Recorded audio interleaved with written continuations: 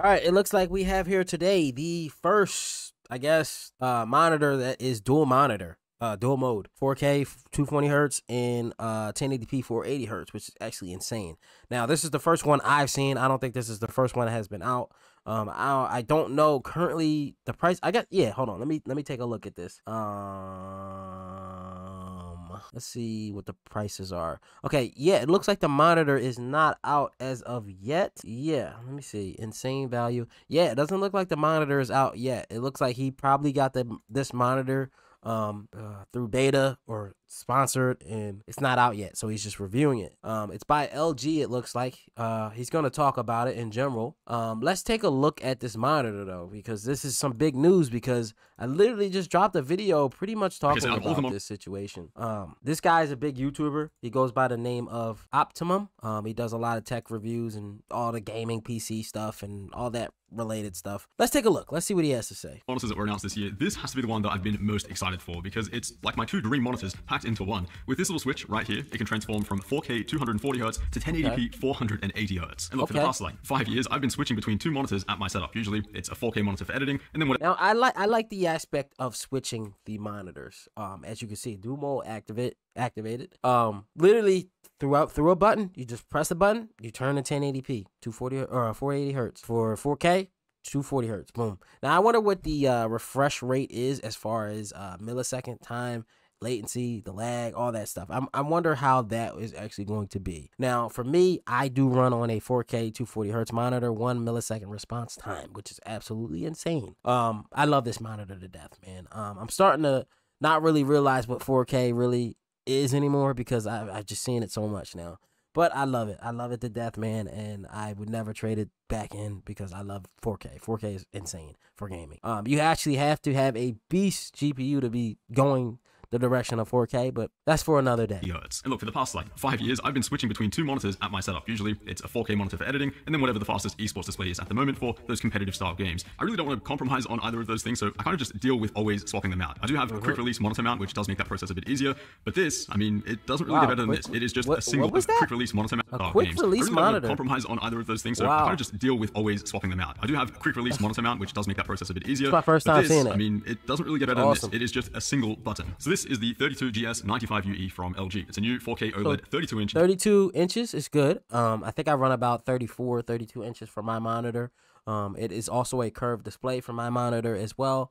I love it. Gaming monitor, which is coming out next month, and it is the first time we've seen anything like this where you can switch between two completely different modes. We've seen some monitors in the past where you can crop in and get a smaller viewing distance, which is more comfortable for esports gaming, but nothing where you can swap to a completely different resolution and actually get a boost in refresh rate as well. And let me just say, going from 240 Hz to 480 Hz, that is an extremely worthwhile jump. I know a lot of people like to meme on 500 Hz gaming, saying it's a waste of refresh rate and you're not going to become a CSGO pro just from a monitor. No one's saying that 500 Hz is going to make you a professional esports gamer, but if you are playing games that can run at those sort of frames, I say, why not? You see much smoother animation, and it is easier to keep up with in those fast-paced games. Now, when you switch into the 480 Hz mode, you actually have three different options. You can do 1080p across 32 inches, or you can downsize that to 27 inch or 24 inch for a more typical competitive size. You can downscale like that. That is actually unreal. As you can see, the dual mode has 3 different modes, it looks like. Full wide, which is it can support up to 1080p 40 hertz. And you can go 27 inch and 24 inch.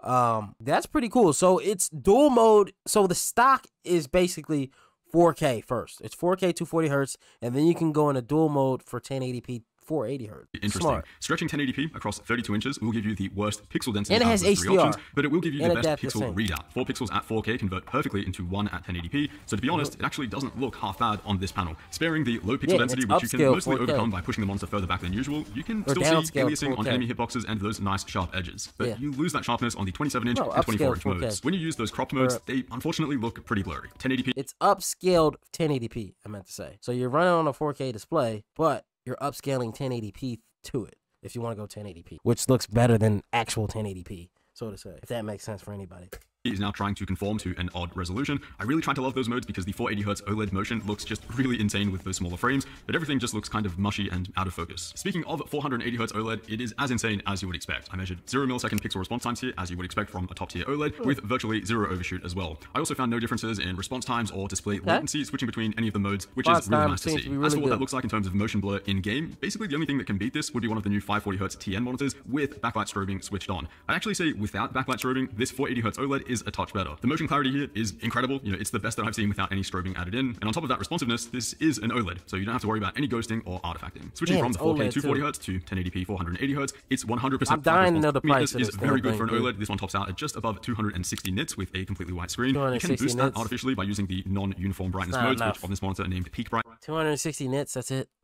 That's not enough, but I mean, it doesn't really matter. Basically, the panel will, you know, try and be tricky and spread the brightness around to give you the overall brightest image. I found this fine for desktop browsing. You know, just a touch oversaturated in some areas. The colors for gaming are absolutely next level. In terms of the coding here is like an anti-glare matte coding, which I think I prefer over the glossy coatings for these OLED. Text clarity on this monitor is also extremely good. LG are using a new subpixel array for this new panel, and yeah, looking at fine text in Windows looks things are going to look sharp. 180 Hz mode, because that's kind of the big feature here. The fact that it can switch to that is just insane. But primarily, this is a top-tier 4K 240 Hz monitor. I would say it's even slightly better than the very similar ASUS 32-inch that I tested recently because of the WOLED panel, which I feel is a little bit superior to the QD OLED on the ASUS. Now, I don't have the ASUS 4K 240 Hz. I have the Samsung G8, which is the 4K 240 Hz for Samsung, and it is badass, brother.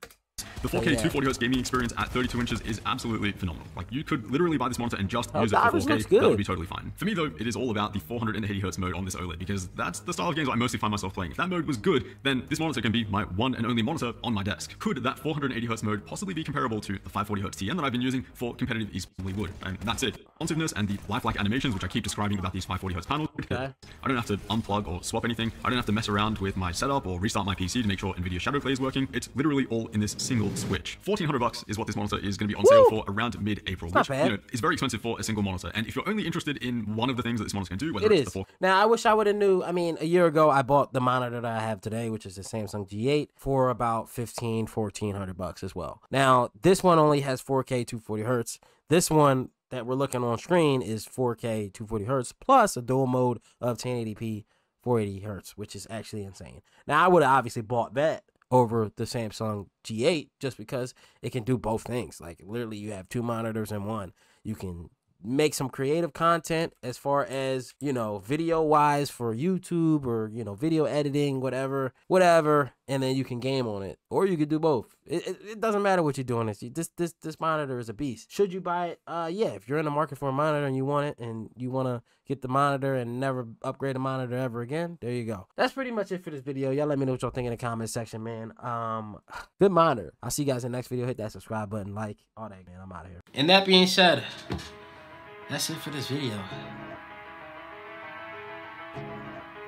Let's get it. YouTube 2021.